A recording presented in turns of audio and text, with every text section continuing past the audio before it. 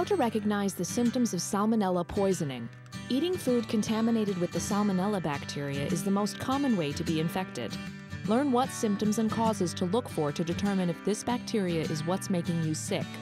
You will need foods you ate, recalls, medical care, and multiple cases. Step 1. Look for abdominal cramps, vomiting, fever, and diarrhea, as these are the main physical indicators of the Salmonella bacteria. These symptoms generally diminish without medical intervention in 4 to 7 days.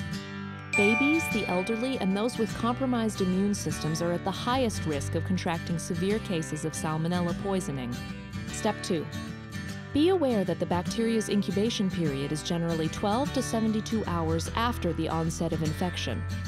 Think back to what you ate or touched during that period to determine if it's Salmonella poisoning.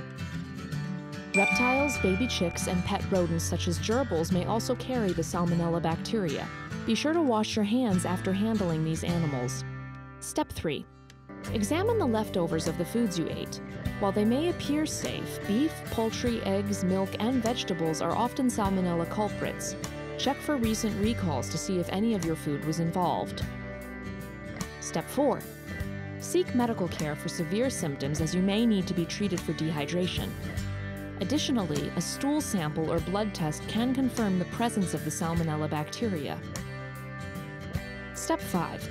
Look for multiple cases involving the same symptoms and the same food source, which could indicate an outbreak of Salmonella poisoning. Prevent spreading it with proper sanitary procedures such as frequent hand washing, and don't indulge in potentially unhealthy practices such as eating raw cookie dough. Did you know? Potentially deadly typhoid fever is caused by a strain of the Salmonella bacteria that is common in developing regions of Asia, Africa, and Latin America.